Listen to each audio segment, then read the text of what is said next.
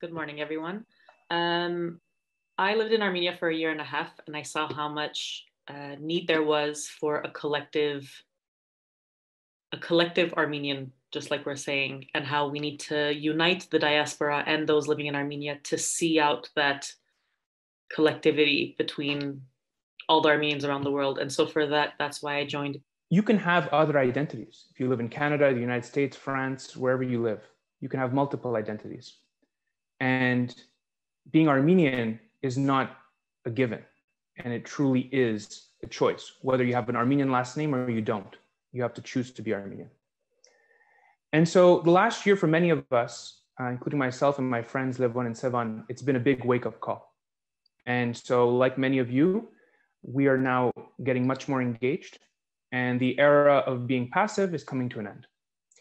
And as part of that, we need to come together around a common vision. And that's why the Future Armenian is so critical and so important.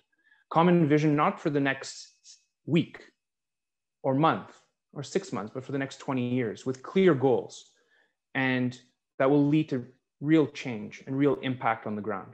There are no such experts in the world that can dream about the future and figure out how to get there. So we're all actually experts.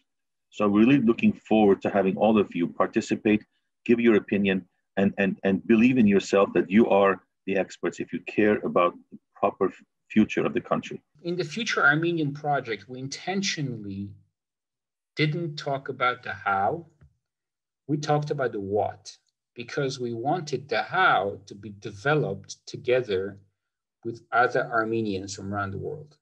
Yes, we have the McKinsey company working with us, we have other professional bodies advising us, but we want people to get involved into this project so that we all become stakeholders and we develop the how together, right? So right now we're building a list of, I don't know, about 500 experts in different areas, and we'll be reaching out to these experts and answering or addressing every single one of those 15 points together. Maybe these 15 points will end up being 10 points, or maybe they'll end up being 20 points. We don't know yet, but we believe these 15 basically cover 90% of what should we have to have a successful and a prospering Armenian nation.